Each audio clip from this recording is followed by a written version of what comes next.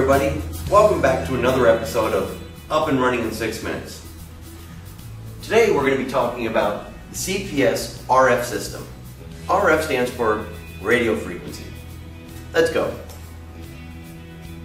Now that you've gotten your equipment, let's see what you have. Open up the bag.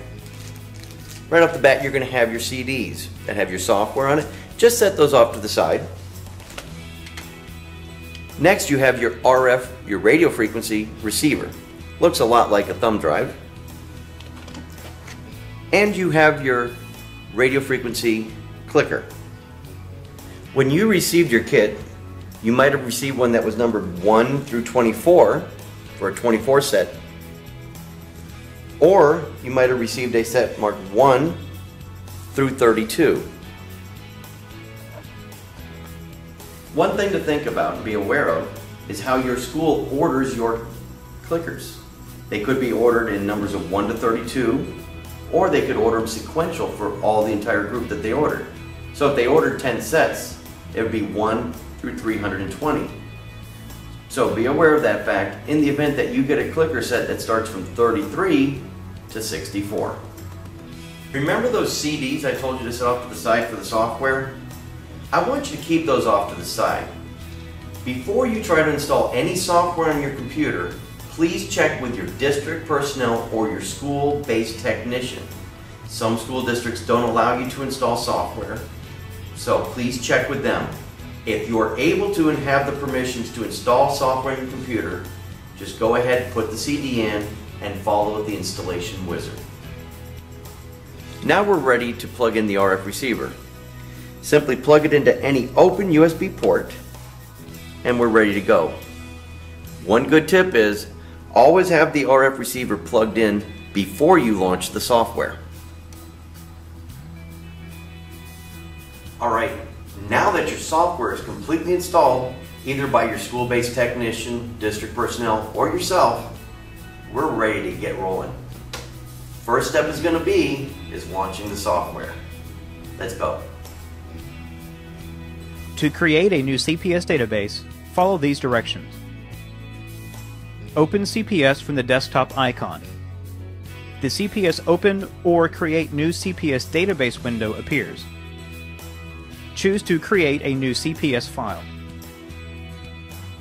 Click OK. The new CPS file dialog box will open. Navigate your computer to select where to save the file in the Save In text box. Create a new folder by clicking on the New Folder button to store your CPS database. Double-click the new folder so that it's displayed in the Save In box. Type a name for the database file in the File Name text box.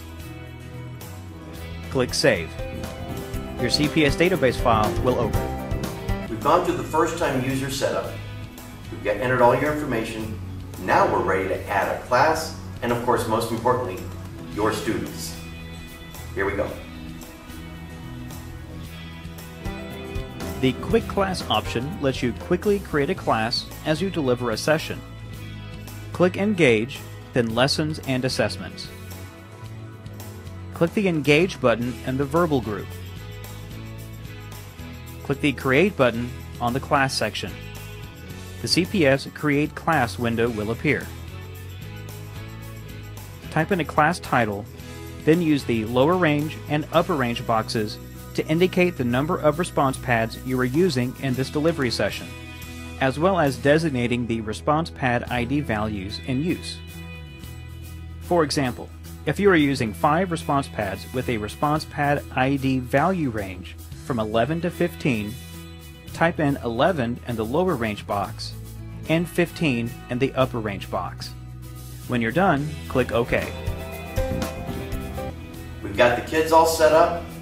We've got everything ready to roll. So let's engage your students. Let's get interactive. In CPS, it's possible to ask on-the-fly questions to your class for assessment. You can do this whether you simply want to poll your class or use in coordination with existing content, presentations, or non-CPS resources like websites. We can do this by using the verbal question mode of CPS. We'll start in the Engage tab. Click the Verbal Engage button. The Verbal Question Setup window will open. You can choose to have the grades automatically saved to the CPS gradebook, have results automatically saved to Microsoft Excel, use anonymous mode to not have responses tied to specific students, enter a session title, a session category, the maximum point scale, the appropriate class roster, and even have CPS generate an attendance record based on this assessment. Once you're ready to begin, click OK. The Verbal Engage toolbar appears. The Verbal Engage toolbar has the following options. Choose a verbal question, choose to deliver a chalkboard verbal question, change delivery options, randomly choose a student or take attendance, exit CPS altogether, or close this particular verbal session. Click Verbal and select the question type you would like to pose to your class from the drop-down menu. You would then verbalize the question and the answer options to your class. After the responses are collected, click End to close the question. The charting feature will automatically appear, showing the answer distribution for your class. Since the question was verbal and CPS does not know what the correct answer is at this point, it must be manually selected from the drop-down menu on the charting screen. Click Close. When you return to the question window, you'll see cumulative % correct and question % correct displayed at the bottom of the screen. This gives you additional feedback and confirms the question has been graded. If you would like to continue on with another question, simply select the question type. If you are finished asking questions, click Close. Now that you've just finished interacting with your students, you've engaged them, now we want to find out the most critical thing. How did they do? So let's go over to the Reports tab and see what we can find out. Click on the Report tab, then on the Reports button. Select the session you would like to evaluate. Click on the Generate button in the Reports group on the ribbon. The reporting window opens.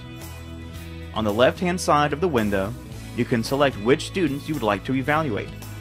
All students will be selected by default. You can also filter out students who did not respond. Select a report from the reports list on the right-hand side of the window.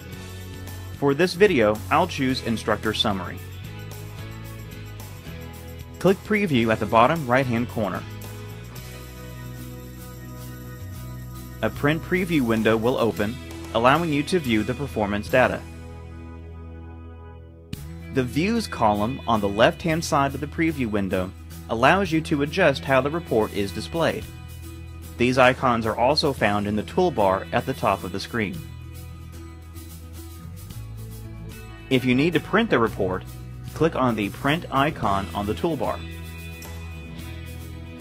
When you're finished, click Close at the upper left-hand corner. Well, thank you for staying with us for another episode of Up and Running in 6 Minutes. Be sure to stay tuned for more episodes where we talk about other e-instruction products.